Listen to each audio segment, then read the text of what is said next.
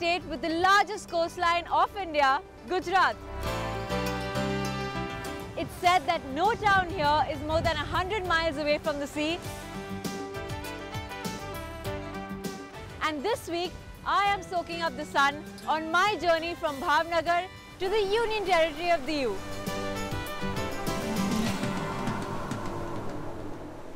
Catch all my coastal adventures on Follow the Star.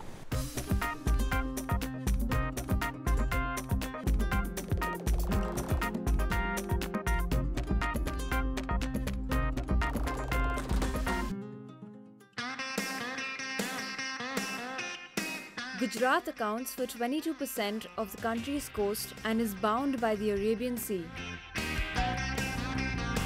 My journey along this long shoreline begins in the Saurashtra region, a peninsula between the Gulf of Kutch and the Gulf of Khambat. Starting from Bhavnagar, I will drive on the National Highway 80 past small towns like Ghogha and Alang before concluding my journey in the Union Territory of Diu. The whole journey would be around 200 kilometers. The city of Bhavnagar is the best starting point for travelers exploring the southern tip of Peninsula Gujarat. It was once a princely state ruled by the Rajput Gohil family. Apart from a 19th century temple and a scenic lake, other attractions also include a few heritage buildings and the Neelambag Palace, which in its new avatar is a plush heritage hotel. Although Bhavnagar has a small airport with limited connectivity, one can access non-stop flights to major cities from Rajkot, which is just 3 hours from Bhavnagar.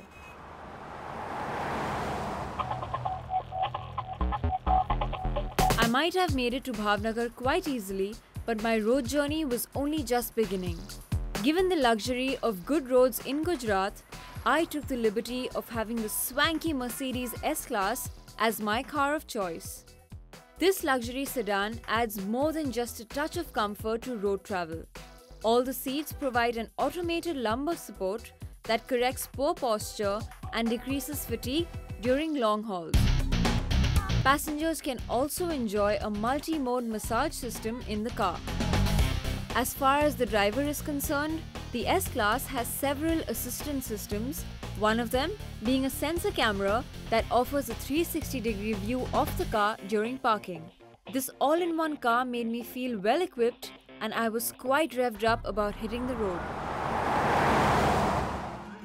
A lot of the coastal areas of Gujarat are steeped in rich history, as this is where trade flourished back in the ancient times. I was heading to explore the past of Ghogha, a small town 20 kilometers from Bhavnagar. The road that turned away from NH 80 and led up to the town was a well-maintained 2-lane road, and it didn't take me very long to find my way. The town itself was more of a village, and one would never realize that it was historically important.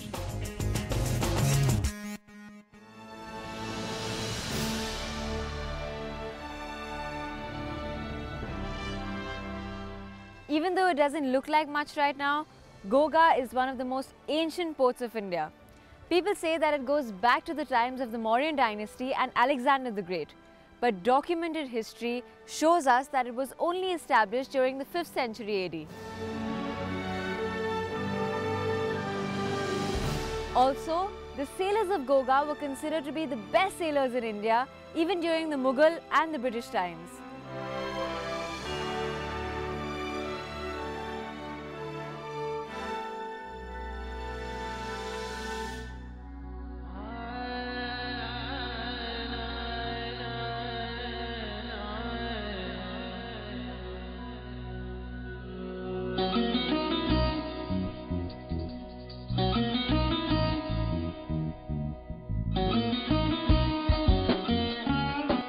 Aside from it being an ancient port, Ghogha is also home to one of the oldest mosques in the country. The Juni Masjid was supposedly built by Arab traders in the 7th century during the time of Prophet Muhammad himself. It is considered to be one of the oldest mosques in the country.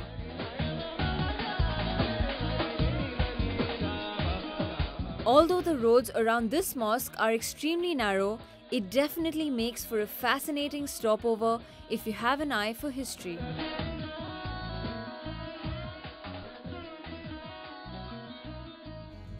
After Ghogha, there is quite a bit of traffic on the road. Combined with frequent speed breakers on the road, the drive is not that smooth as one would have wanted it. However, the quality of the road was nothing to complain about and was excellent consistently. My next pit stop is Alang. Alang is famous for being one of the biggest shipbreaking centers in the world and is also known as the graveyard of ships. Visiting a shipbreaking yard in Gujarat might not be a popular tourist activity, but you've got to visit one to know what it's worth. Alang, a small town in the Bhavnagar district, might seem remote at first, but little known is the fact that the world's most powerful ships are dismantled here. Once a ship finishes its shelf life, it's sent to Alang. Workers then use basic tools to dismantle each vessel piece by piece. But what about this little town makes it an ideal shipbreaking yard? I decided to ask a local.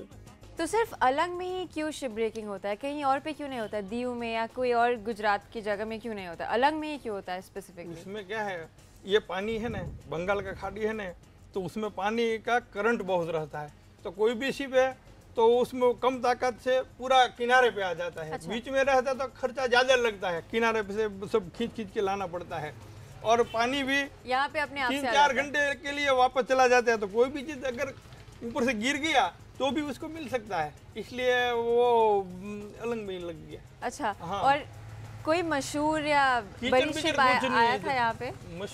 मशहूर ship आया था यहाँ पे कभी? Blue lady आया था, वो passenger था, उसमें घर के लिए चीज बहुत बढ़िया बढ़िया थी, सोफा, कुर्सी, गद्दा सब बढ़िया बढ़िया निकली थी। हाँ हाँ बढ़िया बेचने के लिए थिएटर सब था उसमें।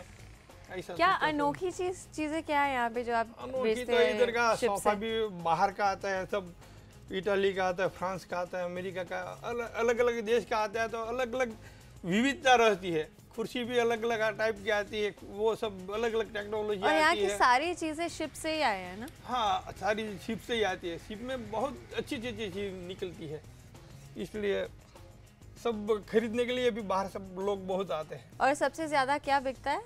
सबसे ज्यादा तो लोहा ही निकलता है, तो लोहा ही बिक्री होगा ना, प्लेट ही निकलेगा ज्यादा, तो और क्या है। ये घर का सामान भी कुछ निकलता है, गद्दा निकलता है, ये निकलता है, फर्नीचर निकलता है, ये क्रॉकरी सब निकलता है, रस्सा बच्चा सब निकलता है, ये सब बहुत लोगों का रोजी चल रहा है इधर।